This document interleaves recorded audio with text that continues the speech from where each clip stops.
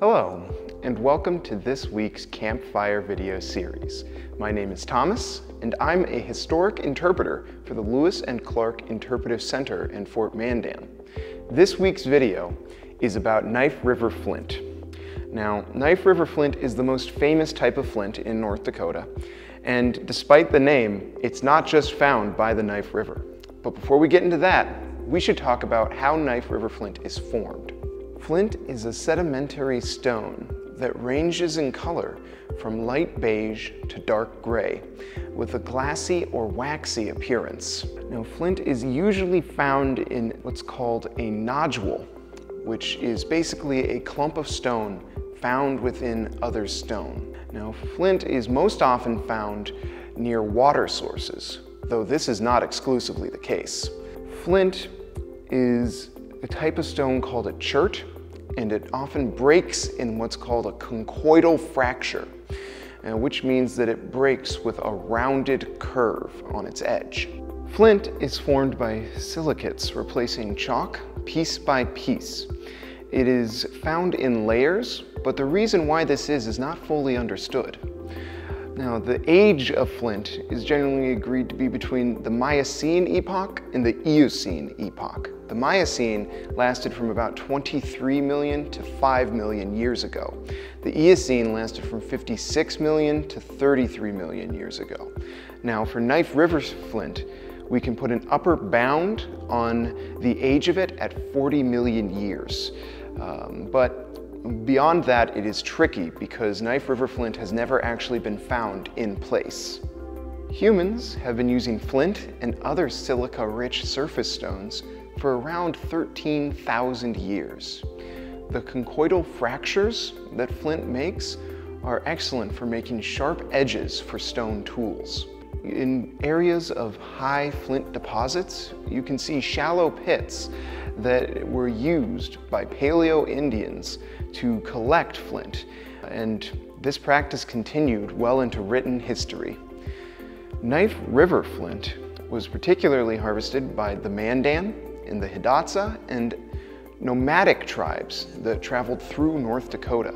They would use Knife River flint to make knives, arrowheads, and other tools. They also traded the flint along a vast trade network all across North America. Knife River flint was considered some of the best quality flint in the world. Even today, it is still prized by flint knappers. Metal tools, when they arrived through fur traders, decreased demand, but they never fully extinguished the demand for flint. European colonists and their descendants still had need for the use of flint. Flint and steel were the primary method of fire creation up until the early 1800s. And the act of striking flint and steel together were how flintlock weaponry fired. Flintlock weaponry would not be supplanted until the percussion cap in the 1820s. Now, flint and steel itself works by striking the two pieces together. And what's actually happening here is the flint is so sharp that it is capable of striking tiny bits of steel off of your piece of steel. Those tiny slivers of steel gain enough friction to heat up and become sparks. Those sparks then land on some tinder, which hopefully ignites, and you can build up your fire from there.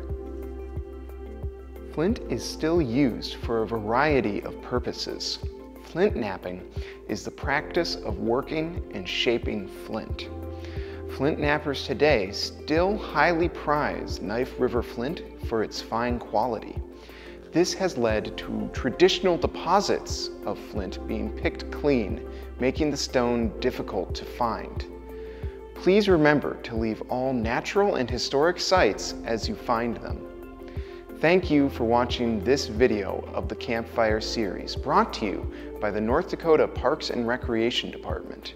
We hope you enjoyed this video, and let us know if you have any questions. You can also view Knife River flint in a display case at the Lewis and Clark Interpretive Center, so come visit us this summer. Goodbye! Hey, thanks for joining us. Make sure to subscribe to our YouTube channel to catch the Campfire series all summer long, brought to you from North Dakota State Parks and Recreation. See you next time.